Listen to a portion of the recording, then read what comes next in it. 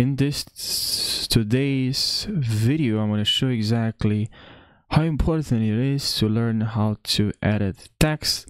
This is really helpful skill. Of course, it's just like a beginner, but quickly I'm going to show you how you can edit your text in Figma. Save your time, frustration, because there is something really frustrated me, really confused me actually. Okay, so I have this text here.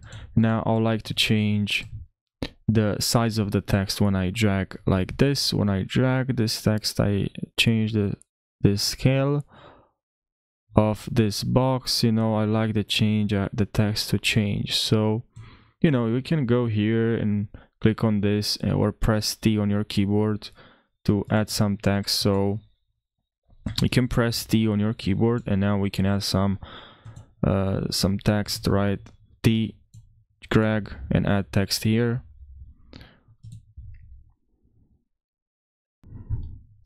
But here, you know, when you click on here on text, we can of course add some text here, no problem. Also, and to change the size, we can go here, and here you can see we can enter here 12. And now we have here, when we type, is the text super small. Now to change the size of the text, and I can move the cursor right between this layer pass through and the 100%, which is the opacity. And so let's first select our text here, and now here, this is the opacity as I showed you, and I can decrease the opacity or increase, whatever. But here, to increase the size of your text, if you hover your mouse between bold and 12, and you hold and drag, you can increase the text size. Drag with your mouse left and right. I didn't know this. I thought I have to type here exactly the amount, but something I know in other softwares program is if I grab the text like this, it's going to grab the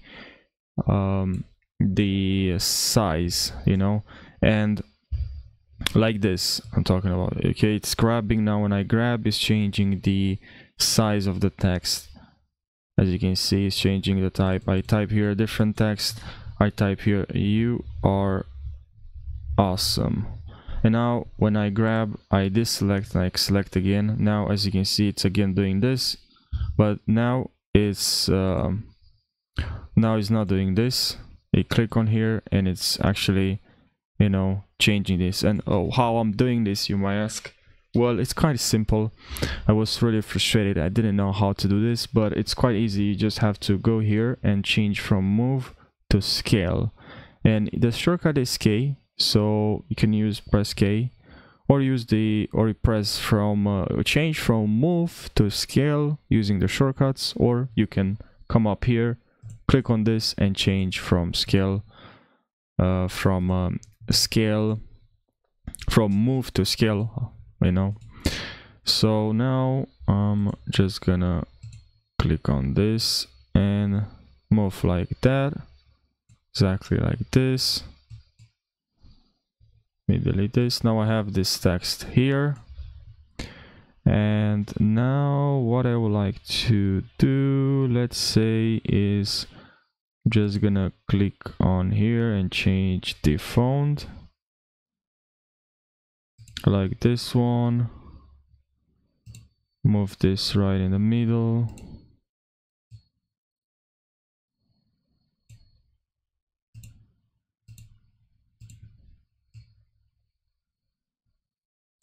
Okay, we have our text here. I can position this here. Now, if you want to, as I said here, you can scale, click on scale, and you can scale this even more. But what if I want to add to this text, to make this text uppercase? Change the text uppercase. So what you have to do here is, when I have to go here to text, and there's no option to change to uppercase here, but if you actually click on the three dots here, then you go from basics to details, and here you can change the text I mean, even in details you have this, so even in basics. So here in basics we have uppercase case. You have for S type to uppercase to lowercase to title case, and to phone doesn't support small caps. Can change to uppercase now, and it's changed very nicely here, and we have our text.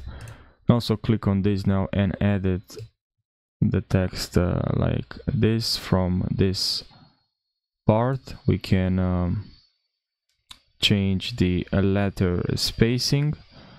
We can change the lines weight from here. We can change paragraph spacing, and here auto width to like auto width like this, or you also have here fixed size. All right, just so you know, from here you have more settings here: resizing, align, decoration, case, list style, paragraph, and some details here. So yeah, I hope you found this tutorial helpful. Some tip for you: if you hold Alt and you drag this text, you can create a copy, and I found this trick very useful. Someone told me about this, and it's very helpful when you have to edit a lot of text. And hold shift when you hold Alt and shift, and you can lock in like this. Now of course you can also add to your frame local style and add some grid, you know. And here you have some grid. You can add more and more, but whatever. Now I hope you found this helpful. Thanks for watching. If you have questions related to Figma, you have some you know, questions, there's something that you don't know how to do in Figma, let me know in the comment section. I'll try my best to help you, to create a tutorial for you. I hope you're gonna have a fantastic day, and now I'll see you in the next video.